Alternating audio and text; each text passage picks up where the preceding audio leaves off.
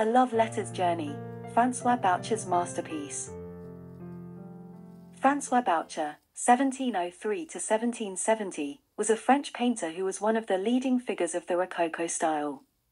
He was known for his graceful and charming scenes of mythology, history, and genre, as well as his portraits and decorative works.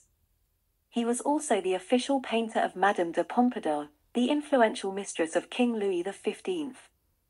One of his most delightful works is The Dispatch of the Messenger, painted in 1765.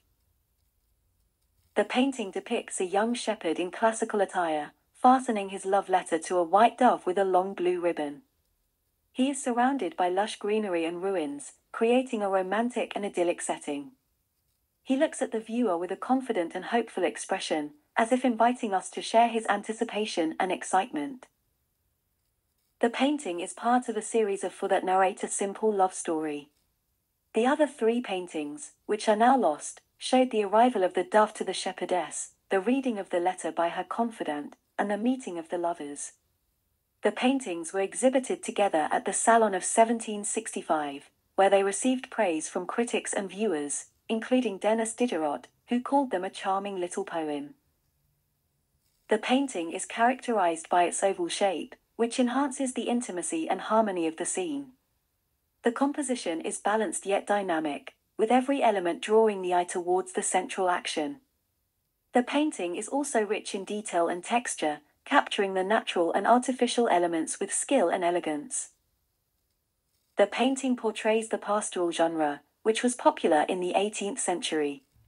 The pastoral genre depicted idealized scenes of rural life, often inspired by classical literature and mythology. The pastoral genre was also a form of escapism and fantasy, as it contrasted with the realities and complexities of urban and courtly life. The painting reflects Boucher's artistic influences and innovations. Boucher was influenced by the Italian painters of the 17th century, such as Giovanni Battista Tiepolo and Francesco Albani, who depicted mythological and pastoral scenes with lightness and grace. Boucher was also influenced by the Dutch painters of the 17th century, such as Paulus Potter and Adrian van der Velde, who depicted animals and landscapes with realism and detail.